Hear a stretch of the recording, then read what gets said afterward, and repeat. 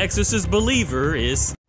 In 1973, we got the horror movie, The Exorcist. And 50 years later, we get something that nobody believes in. Directed by David Gordon Green, who also directed the Halloween trilogy that just finished, we are thrust back into a direct sequel to the original Exorcist, but it does not hit the same. 50 years after the original, Victor Fielding tries to save his daughter and her friend when both are taken over by demons, and he does it with the help of Chris McNeil and a ragtag team of Christian Avengers from various denominations. Now, I liked parts of the movie, disliked a lot of parts, and I'm here to tell you what happens in this movie, how it relates to the original, and some of the ways I find it likable or underwhelming. But listen, if you want to see what happens, including all the messed up parts, stay tuned for the breakdown. Cue the Gohan.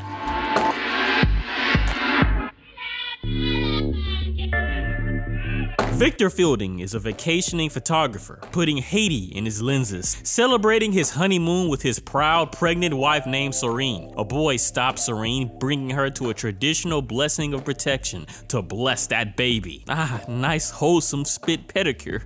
Serene's spidey senses tingle to an earthquake, a direct reference to the earthquake in Haiti back in 2010. Life crumbles in front of Victor, but he blindingly races to save his wife, who unfortunately is pinned under rubble. Now, Serene whispers to her husband to protect their baby instead of her. The doctors tell Victor that if they try and save his wife, their baby will die. If they try and save the baby, the wife will die. 13 years pass by and we're back in Percy, Georgia. Victor seems to have chose to save the baby, who is now 13-year-old Angela. Victor's a good daddy, playing around with this big-ass baby, still playing hide and seek and tricking her with his adult brain. Now this is Catherine, Angela's best friend, even across the classroom. Meanwhile, Victor is hitting the punching bags at the gym, kind of like how Father Karras was in the original. After school, Catherine and Angela are trying to become missing persons. I've read far too many unsolved mysteries about going missing in the woods. Catherine brought Angela to the woods so they could perform a seance and talk to Angela's deceased mother. But it would be cooler if I said they are performing alchemy and they're trying to bring her mother back from the dead like Full Metal Alchemist. Victor notices that Angela isn't home, even late into the evening. The girl's parents go looking in the woods to find their daughters, finding the dark underpass that they did the alchemy at. Victor almost gets his ass bit by a snake, stepping all in rat dookie and snake skins, but he finds his daughter's shoe and the police are called in.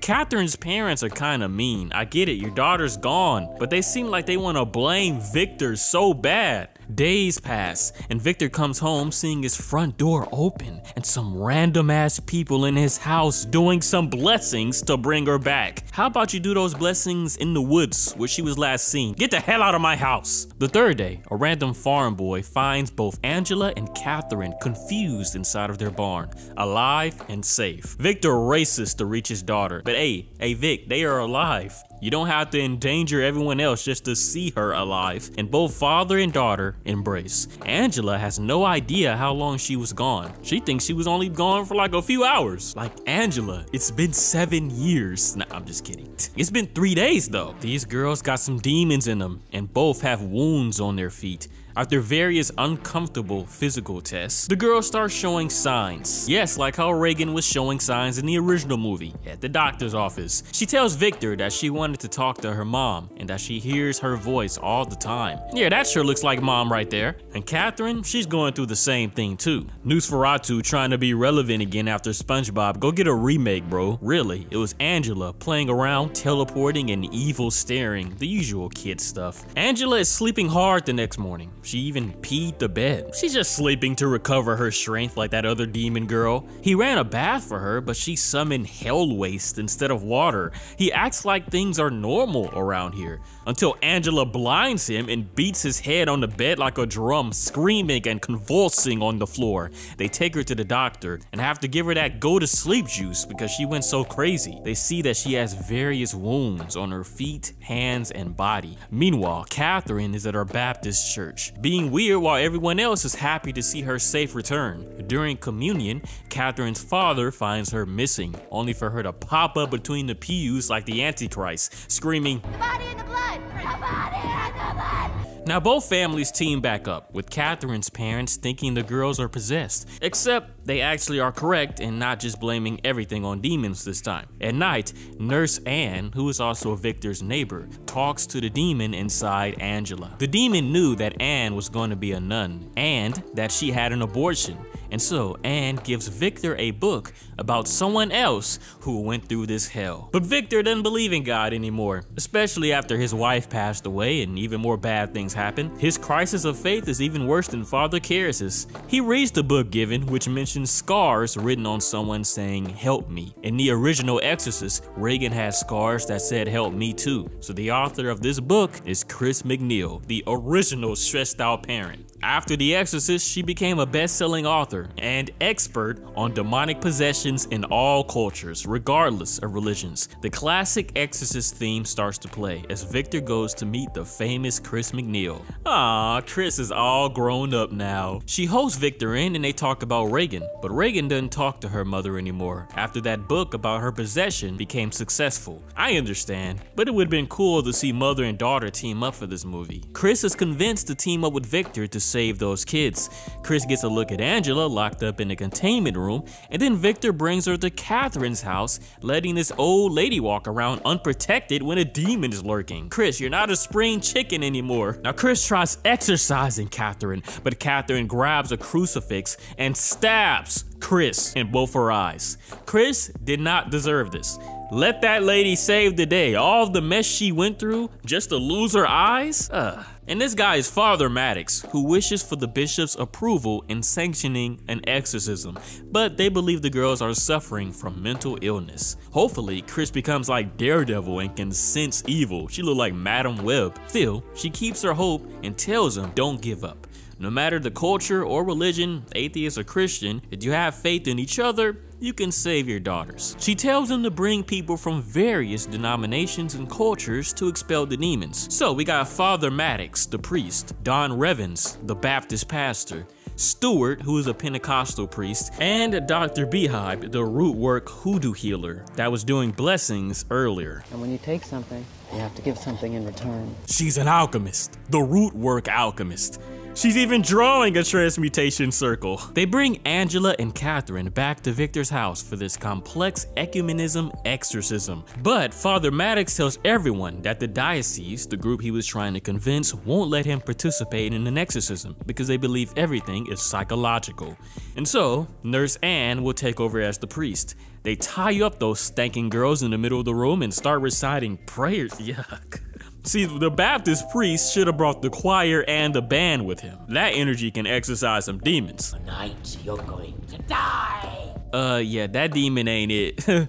Angela's demon ain't bad, but neither demon touches Regan's demon voice. The demons taunt Anne for having an abortion, which I thought was very scary psychological manipulation. But then Angela reveals that Victor never wanted her. It turns out that when his wife and baby was in danger, he didn't choose to save the baby, he chose to save his wife. But the wife died regardless, leaving him with the baby. I wouldn't say he didn't want you, but I understand his choice. It's hard taking care of a baby by yourself, and plus he raised you pretty good. Seems like he really does love you. The demons tell the adults that they must all choose one girl to live and one girl to die, or both girls die. And suddenly, Father Maddox comes in with a change of heart. It seems like they're about to win now, but then the demons slowly break Father Maddox's neck horrifically. Victor runs to get his wife's scarf and gives it to his daughter, speaking to her within, which works a lot better than prayer and holy water apparently. However, Catherine's father caves, saying he chooses Catherine to stay alive. Angela headbutts her father across the room, and then the demons each float above, similar to how Regan did before. You get glimpses of the demons in Angela, but it looks like an old hag. Looks like Melisandre's true form. Catherine comes back alive for a second, only to die. The real Catherine wakes up in hell, being dragged below by demons into a fate she doesn't deserve.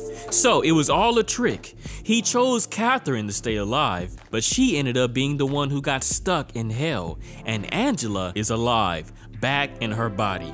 They try all they can to bring Catherine back, but no luck. Catherine didn't deserve that at all. And even crazier is that the police don't arrest anybody when they find a dead priest in the middle of the room. You guys know those extreme movies I usually talk about? Those have happier endings.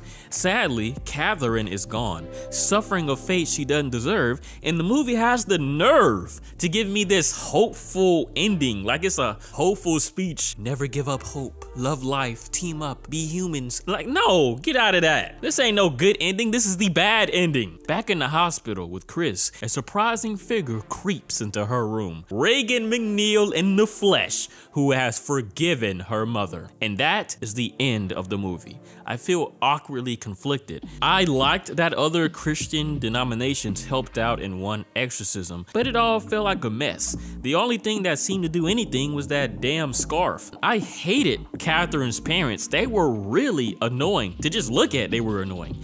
I thought the demon in the original Exorcist was kind of funny and scary at the same time.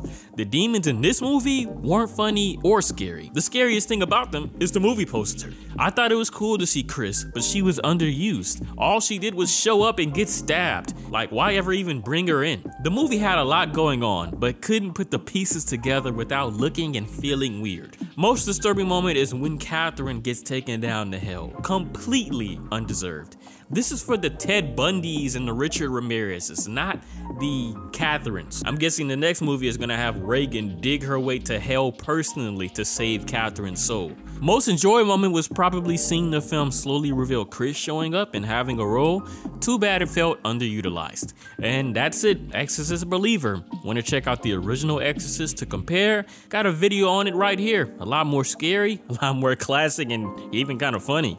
Otherwise, you could totally check out this video on Inside, a movie about a pregnant lady who has to fight to survive when a crazy intruder wants to take her baby. Like the video if you enjoyed, and subscribe to see more Spooky Rise videos. Thanks for watching. Spooky out.